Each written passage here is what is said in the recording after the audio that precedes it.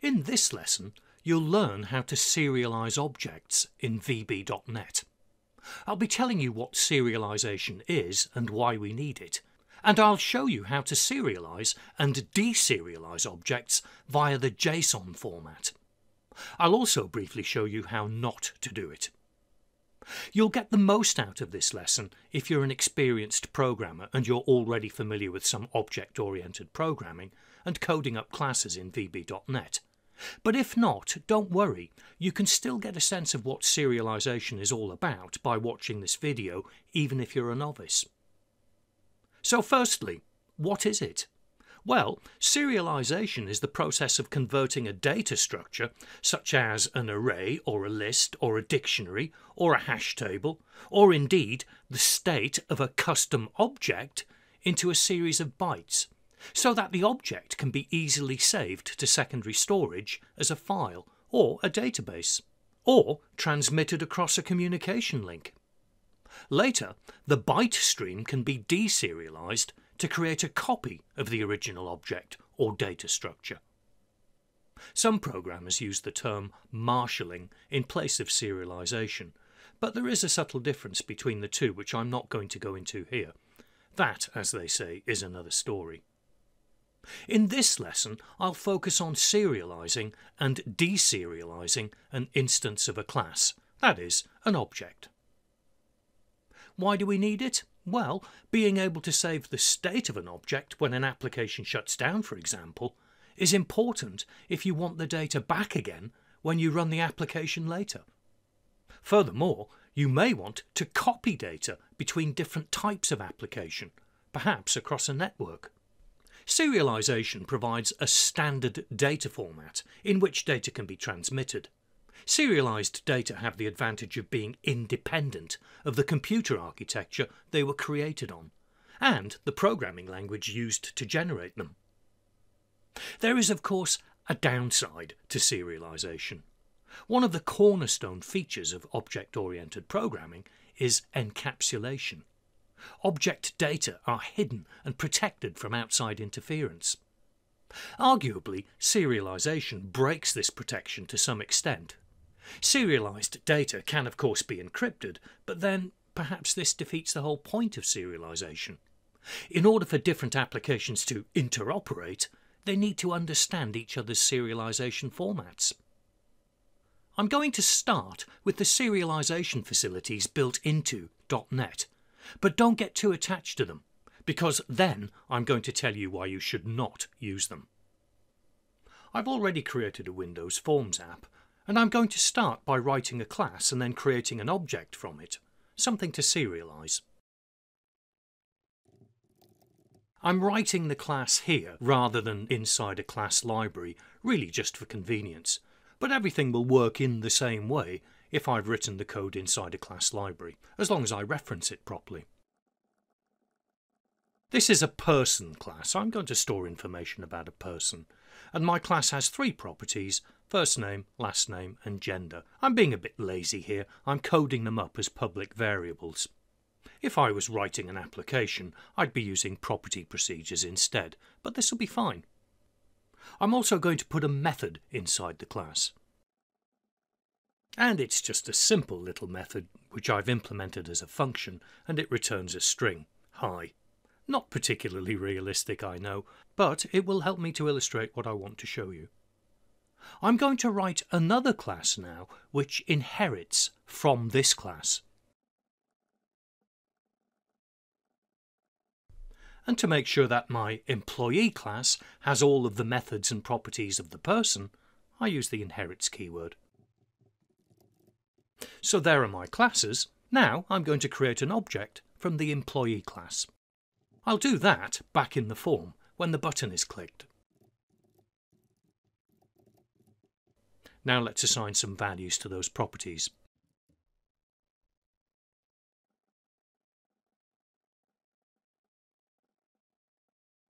And I'll finish with a line of code, just to show that I've actually set the values of those properties.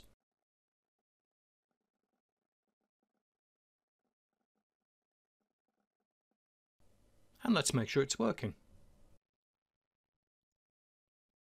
No problems there. Now, in order to serialize my employee object using the facilities built into VB.NET, I need to import a couple of libraries, like this. I'm also going to need something called a binary formatter. Later, I'll be using a stream writer and a stream reader, so I'm going to import the system.io library as well. System.input-output. Before I do anything else, I need to make sure that the object can indeed be serialized. I need to add a declarative tag to my class definition to indicate that any object created from it is serializable, and I can do it like this. Indeed, because I'm working with an employee object which inherits from the person class, I need to do the same for the employee object as well. So let's go ahead and serialize an employee object. I'm going to create a file stream object. I'm passing it the name and path of the file which I want to create.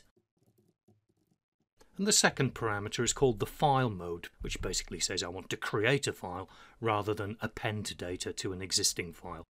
Now I'm going to create a binary formatter object. And to serialize the object, I call the Serialize method of the binary formatter, like this. I pass it the file stream, and of course the object which I want to serialize, not forgetting to close the file stream when I'm finished. Now let me just show you, I've already created a folder on my D drive called delme. I've called it delme to remind myself to delete it later on. If we take a look at it, you can see it's an empty folder, there's nothing in there yet. So I'll run the program. That's the message box which I had earlier. And if I check the folder again, there's a new text file in there. Let's take a look at it. Well, there's various control information in there, but I can also see some data in there as well.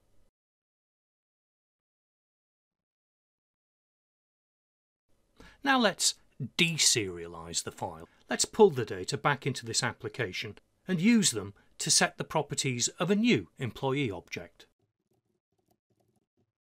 I'm declaring and instantiating the employee object in one line.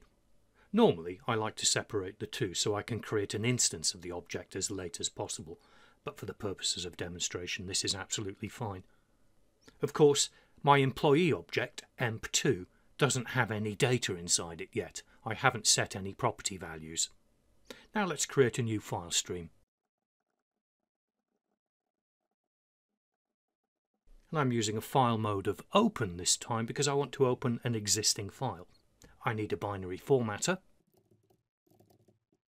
And I'm going to call the Deserialize method of the binary formatter, like this. Passing it the file stream object. Close the file stream, and then I'm going to use a message box just to make sure it has actually worked. I'm outputting the property values of emp2 this time. I don't need to create the original employee object again. The data are in the file. Okay, let's see what happens. So there we go. I've deserialized the text file and I've used the data in the file to populate the employee object called emp2, and I'm outputting those data onto the screen. That is how you use the Serialize method and the Deserialize method of a binary formatter. But I came across something rather recently which I think I need to show you. This is a page on one of Microsoft's websites, and notice it says warning. The binary formatter type is dangerous and is not recommended for data processing. Applications should stop using the binary formatter as soon as possible, even if they believe the data they're processing to be trustworthy. Binary formatter is insecure and cannot be made secure. If you read the page, it talks about how the binary formatter leaves a door open for a denial of service attack. There's more information if you want to look into it. This page is telling us that the serialize and deserialize methods of the binary formatter are now obsolete. Don't use them. Reading on, you can see that the recommended action is to stop using the binary formatter in your code and instead consider using the JSON serializer or the XML serializer. So I'm now going to show you how to use the JSON serializer. First of all, let me tell you a little bit about JSON. In fact, let me show you. On this website, you can get access to Google's Vision AI application programming interface, which allows you to write your own applications which use artificial intelligence to perform image recognition. I can test it on this website. I'm going to upload an image. And after a few seconds, I've got various information which the artificial intelligence derived from that image. You can see it's recognised 4 faces in the image, and for each of those faces I can get some sense of their emotion. Face 1 is showing joy. Face 4 is wearing headwear. I think that's the policeman in the background. And if we look at objects, there's a very high chance there's a person and a chair and an umbrella. I've been using the image recognition API to build a cat flap which can tell whether my cat has got a mouse or a bird in its mouth before it lets it in. That's another story, but one of these days I hope to be able to show you a video on how I did it. It's still in the prototype stage. What I really wanted to show you here is that all of this information about the image can be consumed in JSON format. So if you're writing an application which is going to use this image recognition data, it can be transferred to your application using JSON. JSON is the JavaScript object notation. It was originally developed for JavaScript, and in fact the format of JSON data looks very much like JavaScript class code. It's the standard for exchanging and transmitting data, so it's well worth getting to know. If I want to serialize my object data in JSON format, there's nothing built into VB.NET to do this. I need to install some extra libraries. And I can get these from a third party, not Microsoft, but Newtonsoft. This is their website, and they've written the libraries I need and made them open source, so I can download them for free. It's interesting that Microsoft haven't taken this on board themselves. They're using a third party to create this code. But I suppose that's their prerogative. I've got options to download the libraries I need here. I can even get the source code. As I said, it's open source. When I click on these options, I can pull down zip files, or I'm being recommended here to use the package management window within .NET. These libraries are available as a so-called NuGet package. This is how I install them. Right-click in the Solution Explorer, Manage NuGet Packages, or perhaps it's pronounced Nugget, I'm not quite sure. I don't have any installed at the moment, so I'm going to browse. And right at the top of the list is the one I need, Newtonsoft JSON. Select the package, click Install, confirm, and that is that. If I take a look at my references, I can see there's a new one here, Newtonsoft JSON. So how do we use it?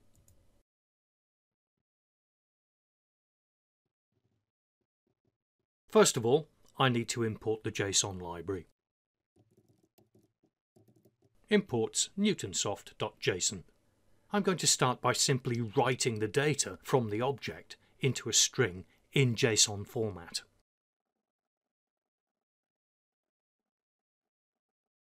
I'm calling the Serialize object method of the JSON convert class. I'm passing it the object which I want to serialize, and I'm also saying something about how I want the JSON data formatted. I'd like it indented. Let's take a look at the string. There's my object data in JSON format. Of course, any methods within the class are ignored. They've got nothing to do with the data. By the way, there's no need for me to put serializable in front of each class definition. I can get rid of those. It still works. Okay, this time I'm going to write the object to a JSON string, and then I'm going to write the JSON string to a file. So I'm not going to be needing these lines of code. I need to check now that the file has actually been created. There's person.json. If I double click it, it's opening it up inside Visual Studio. Notice how the employee properties are coming first, followed by the person properties. Remember, my employee class inherits from person. Alternatively, I could write my object data directly to a file via a JSON string using a stream writer.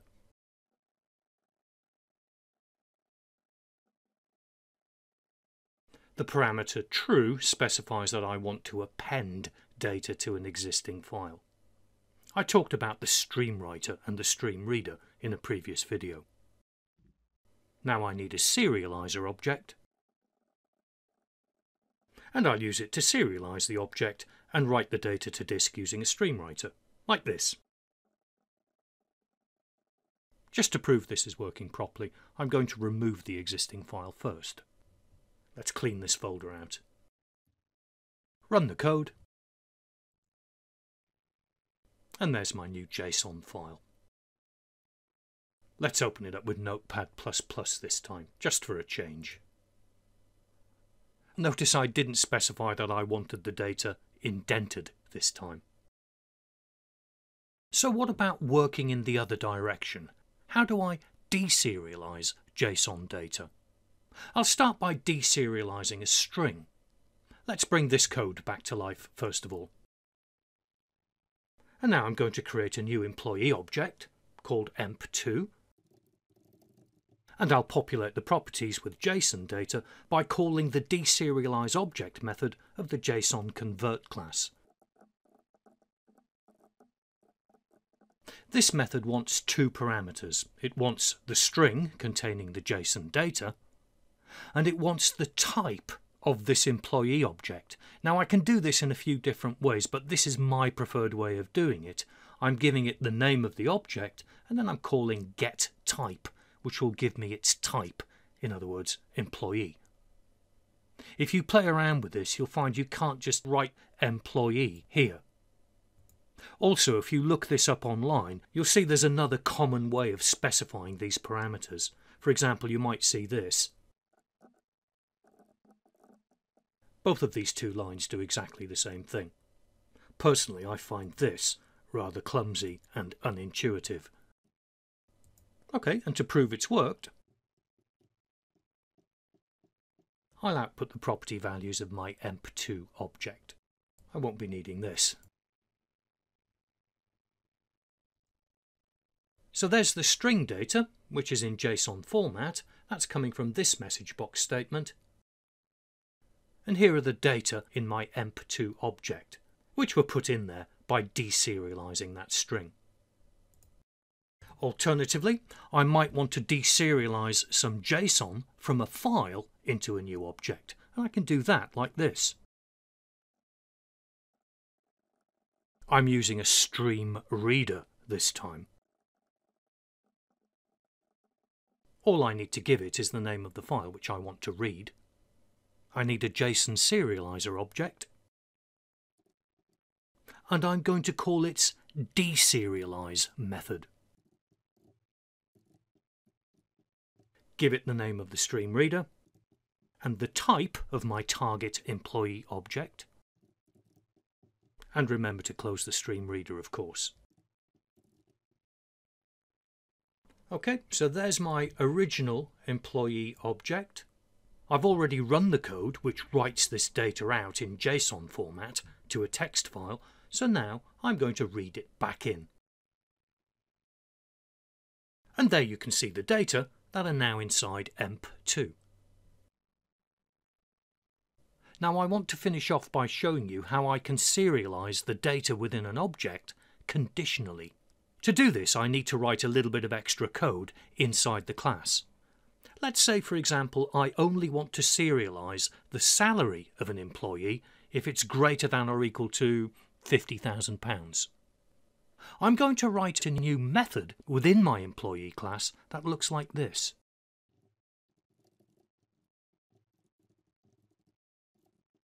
Public function should serialize salary. So I've got the name of the property here, and I've prefixed it with should serialize, and it's a function which will return a true or a false, depending on what the salary is.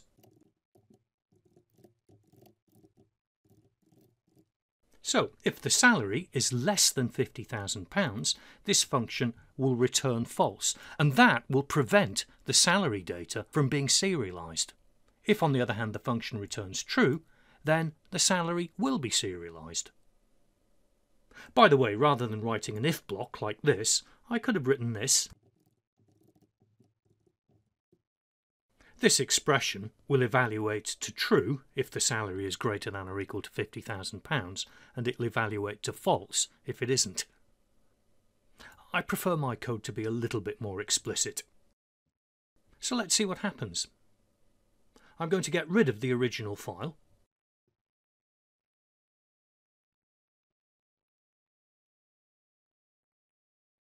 And we'll write that data out to a new JSON file. But I'm going to make the salary £45,000.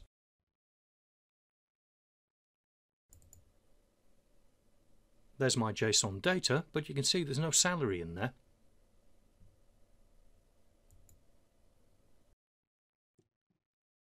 If the salary is £65,000, on the other hand, the data have been written into that file. Notice the data have been appended to the existing file because that's what I told the stream writer to do. So there you have it. Object serialization and deserialization via the JSON format.